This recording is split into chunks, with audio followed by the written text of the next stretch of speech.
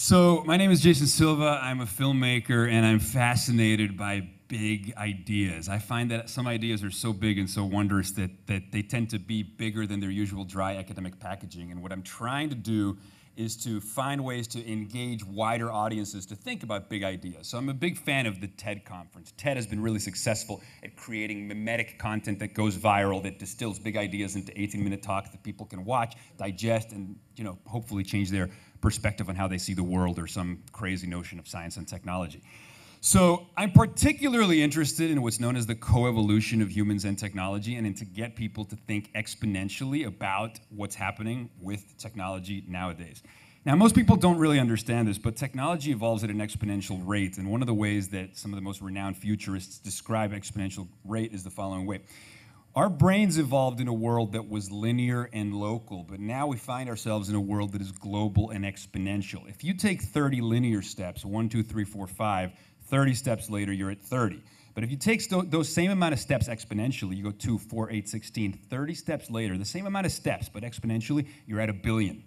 So that's the difference. That's the reason that the cell phone in your pocket today is 1,000,000 times cheaper, 1,000,000 times smaller, and 1,000 times more powerful than a $60 million supercomputer that was half a building in size 40 years ago.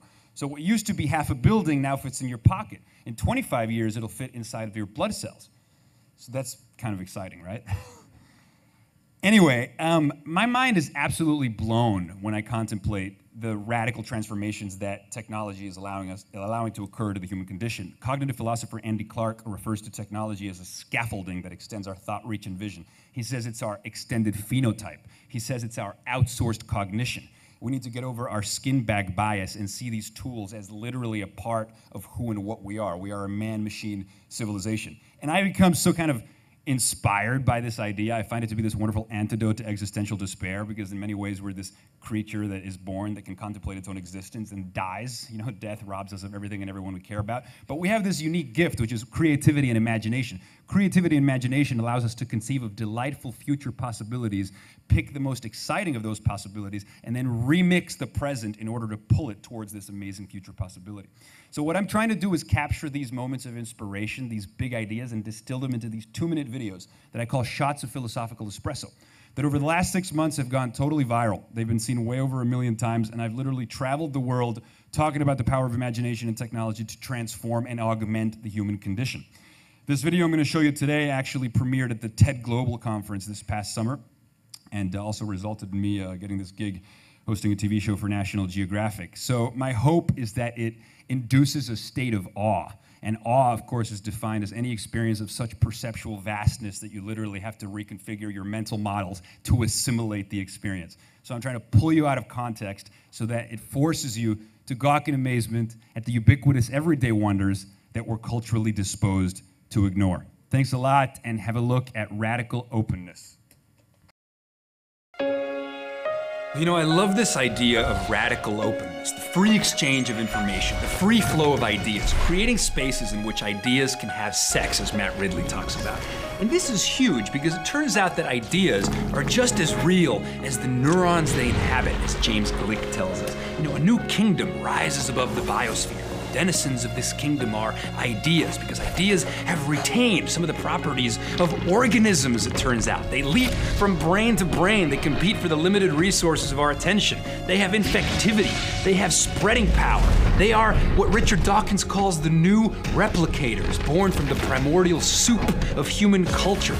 Their vector of transmission is language and electronic communications. And though ideas are not made of nucleic acid, they have achieved more evolutionary change, and at a rate that leaves the old gene panting far behind.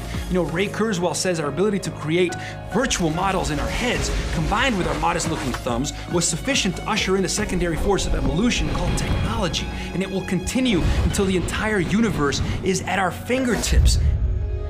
This is unbelievable stuff. It speaks to the telescoping nature of evolutionary change. More change in the last 100 years than in the last billion years. Terence McKenna actually wrote that from the moment that human beings invented language, biological evolution essentially ceased, and evolution became a cultural epigenetic phenomenon. Now, we take in matter of low organization, we put it through our mental filters, and we extrude it in the form of space shuttles and iPhones. You know, the imaginary foundation tells us that what imagination does is it allows us to conceive of delightful future possibilities, pick the most amazing one, and pull the present forward to meet it. You know, imagine how impoverished this world would have been if we hadn't invented the technology of the oil painting in time for Van Gogh, or the technology of the musical instrument in time for Beethoven and Mozart to unfurl through it, you know, with the revolutions in biotechnology, nanotechnology, the free exchange of information is allowing us to conceive of radical new things. Freeman Dyson says, in the future, new generation of artists will be writing genomes with the fluency that Blake and Byron wrote verses. What is great in man, said Nietzsche, is that he is a bridge and not an end. You know, we're on a trajectory smack in the middle between the born and the made, wrote Kevin Kelly. And so radical openness, it's huge. It's a universe of possibility. It's gray infused by color. It's the invisible revealed. It's the mundane blown away by awe. We need to cultivate radical openness as a way of participating and accelerating evolution. Wow.